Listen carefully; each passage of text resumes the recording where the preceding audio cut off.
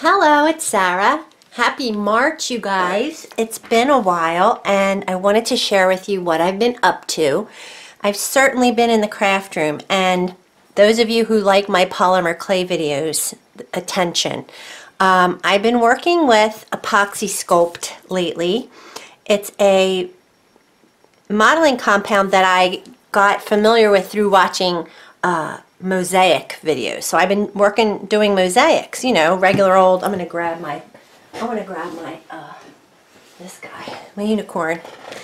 But I've taken a class, mixed media mosaics, because I love different textures and I love the look of mixed media as well. And Apoxy Sculpt is used as a way to add smaller details to your mosaics. Now, I haven't incorporated that into my mosaics yet, but what I've done is created my own little mini mosaics using it, because it's like a clay. It's a two-part compound. I just ordered this from Amazon, but what really got me started was Christy Friesen. And those of you who've watched me for a while know that I started, one of my very big inspirations for polymer clay was Christy Friesen. This book is called Steampunkery, and I've made a lot of the things in here. They're over there on my desk.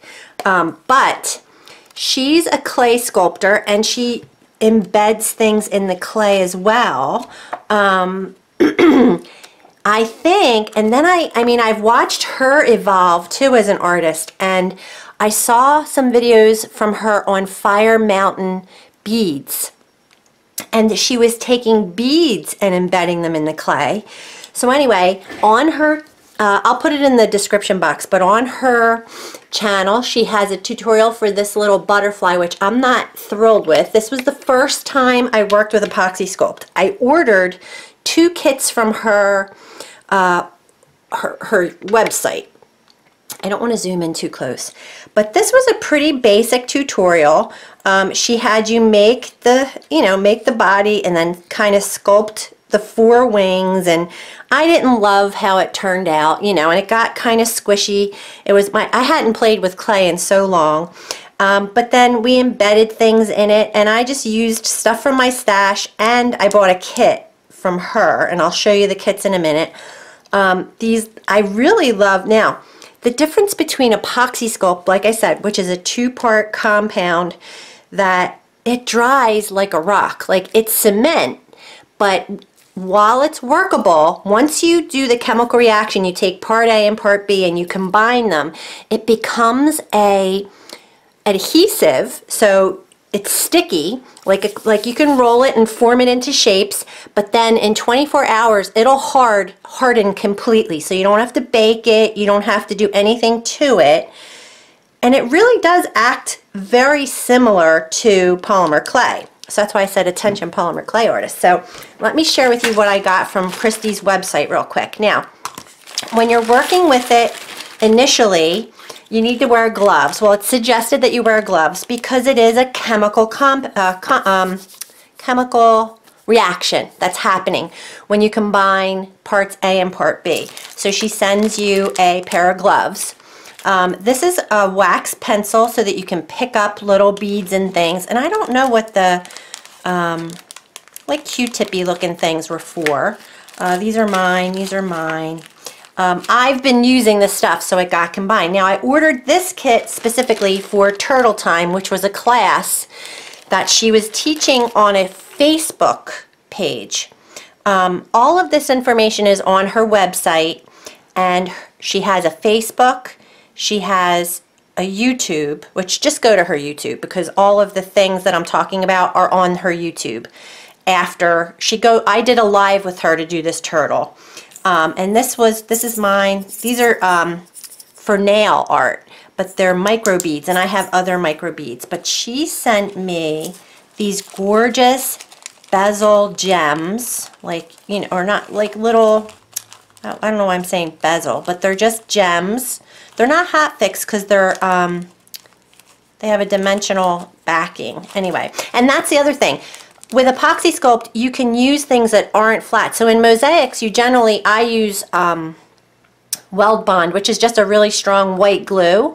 And if something has a bent, like a curvy back, you can't really stick it down with a white glue. So having the Apoxy Sculpt, you can just embed it into it and it sticks. This is glass glitter. This was in the Turtle Time kit. These were not in the Turtle Time kit. Anyway, some of the stuff was in the, what did she call it? I ordered this. The Epoxy Clay Mosaic Assemblage Starter Kit. So you get the epoxy clay. This is, I'm all out of it. That's why I had to order the bigger one. The epoxy clay 2-part. Now I made about 4 projects from this much Epoxy Sculpt. She sent this little silicone work mat, just a piece of one, and I'm thinking of ordering one just because Epoxy Sculpt won't stick to plastic. So you need to use either a baggie when you're working because it will stick and it'll harden on it and it'll be stuck there forever. So she sent that. The gloves, the pencil, the pickup pencil, and the tweezers. I really love the tweezers. I have everything in here. These really helped me a lot when I'll show you the projects in a sec. And then an embellishment sampler. So I got some head pins, metal mix of components, gold-plated glass square beads. So these guys, these are super cute. This was in the Turtle Time kit. This is glass glitter, so it sticks into the clay. This is just a mixture of all different beads, different kinds of beads, Swarovski crystals, regular beads, things like that. And then there's 2 beads. These are actually pieces of, what are these? Kyanite stone chips, I think. Or they could be these, which are, I put them in my big container because I had some. I think it's like abalone shell, or maybe it's just shell, but it has that like shiny edge to it. So she sent that for the Turtle Time. And I think these are a version of it, but they might be dyed blue. No, they're kyanite shell. Anywho, I'll show you what I made. So I did order 2 kits from her, and it was reasonable, like maybe $16 and $24 for like the more, you know, and you can pick and choose. She sells all of these components, little tubes of things if you want to try it. I added my own components into here after because I'll show you what I made. What else did I want to say? There's also other artists on YouTube that are working with Epoxy Sculpt. So I wanted to give those guys shout outs too. And I'll put, see, these are the like head pins. They have little balls on the end, so they're super cute for the little butterfly antenna. I don't love it, but it's blingy, it's cute. And Epoxy Sculpt does come in a couple of different colors. I think you can also change the colors, like blend it and make it different colors. I'm not sure. I haven't gotten that far. Julie Weilbacher is a very good YouTube channel. She has, hi Kurt, Jenny. She has, let me just pull in, have I made, so she was making ATCs when I was making ATCs, and she's worked with Epoxy Sculpt. So this is just a mosaic. I don't know, I need to figure, because I probably could have used Epoxy Sculpt to put the crown on, and it would have built it up more. It would have made it thicker, but I just glued it. So see, I'm not quite there yet with knowing how to incorporate it into an actual mosaic, but these channels are doing things with it that I need to watch. So Julie Weilbacher is one, and then there's one called Mazzoni Mosaics. She is a mosaic artist, and this is what I started doing when I watched her channel. What she did, so instead of forming the piece with the clay itself the way Christy does, because Christy is a sculptor, you know, she has no problem making it out of clay. And I don't know her name. I can't think of her name. Mazzoni Mosaics did, and this is episode 86. I'll put a link in the description. She takes a piece of wood, and hers were critters, so bugs.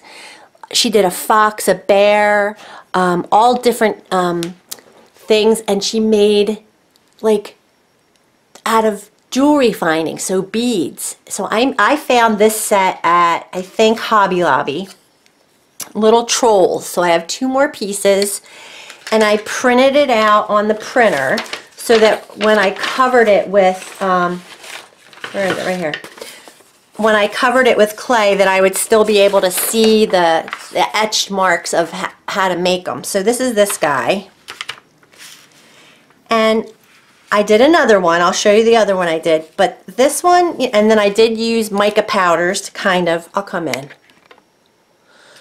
But for his mouth, I just used like a small pink tube bead. And then for the mustache, I used smaller tube beads. But I think I should have used bigger, like I figured out things about what by doing it one time.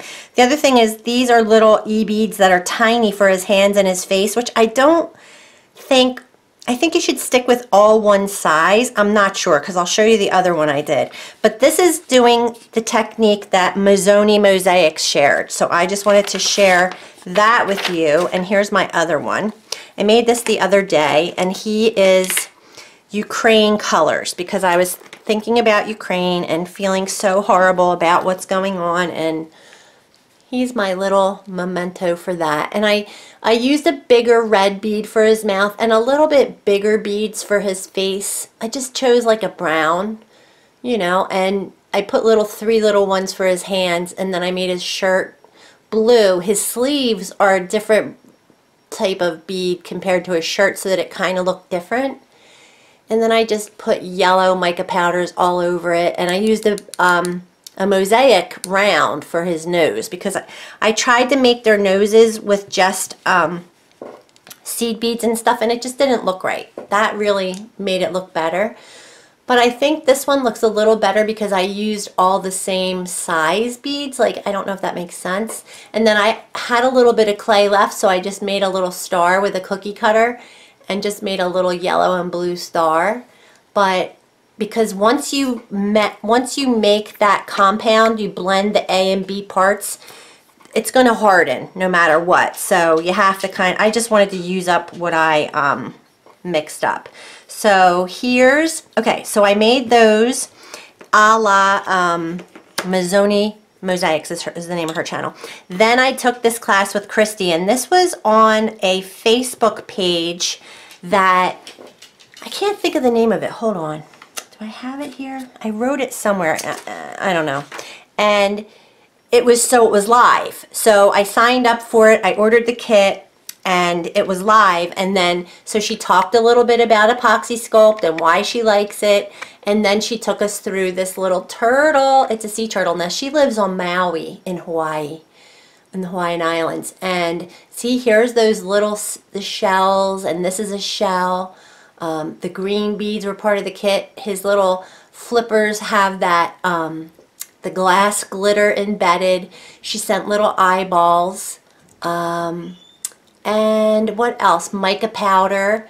So, and this was I actually think she used black clay, and I got my clays mixed up because I ordered 2 different kits. So the other turtle that I did on my own, after that, I used the black clay.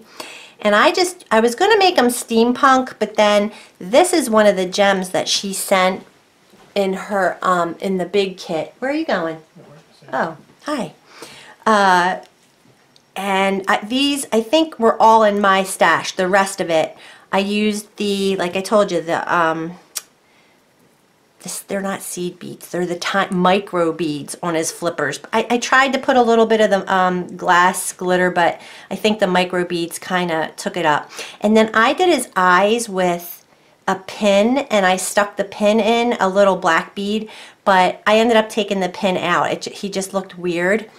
But I think he's so cute with all those different, and this was just like one strand of flower beads that I used. So, I mean, all in all, he didn't cost very much to make. And, I mean, he's hard as a rock. Like, I'm not going to try and break his flipper, but he's hard as a rock, like hard. I don't want to try and break them. So you can kind of see how you form them.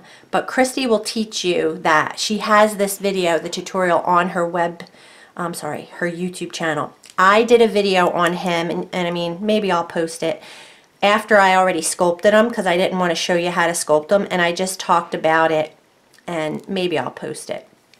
but I had some clay left from both of these, so I made a little heart with the same materials that I used for this turtle. So he's like, see, same stuff. And then this is the little heart that I made from him. It's like a little steam, and then I put that's a mica powder that I use, and I can't remember the name of it, but it's like a blue-green, but it looks really purpley. So what else? I think that's it. That's all I'm going to come up. That's what I wanted to share with you. Oh, there's one other channel. Her name is B. Sue Boutiques, and she is using Apoxy Sculpt in jewelry pieces. So she'll take a bezel and fill it with Apoxy Sculpt, and then she just starts putting, like, I've gone through my stash and I'm finding all my old beads that I've had forever. And this, look, I found this little turtle. I'm sorry, he's a frog. He's a steampunk frog that I got at Hobby Lobby. But like, you can embed this into the Apoxy Sculpt and then make like a little lily pad or something around them, or you know, whatever you want to do. Put them in the flowers or put them wherever. So yeah, so that's it basically. I just wanted to share what I've been up to. It is, Christy has these little sets on her channel, on her, I'm sorry, on her .com or .org, on her web page. But this I got from Amazon, and I ended up getting the bronze color. So it would be, this is black, this is bronze. Black is good, but and let me see, I think I used black for him. You can't really tell. And bronze for him. So it's like black and brown. And that's the difference. I don't know if you can really tell, because I put mica powders over it, so you can't really tell. And when you watch the Mazzoni Mosaics videos, she covers every inch of the wooden piece that she's doing. Like I have two more, I have one more gnome. She covers every inch of it with beads, so you really can't see any of the clay underneath. So those of you who love polymer clay, have a look and see what they're doing. And I think you could probably do a lot of this with polymer clay. It's just that I didn't have to embed these into the clay the way you do with polymer clay and use glue and all that stuff. This is just stuck. Once you get it on there, it's stuck. So I just wanted to share. I've been in the craft room. I think that's it. All right, you guys. Thanks for watching.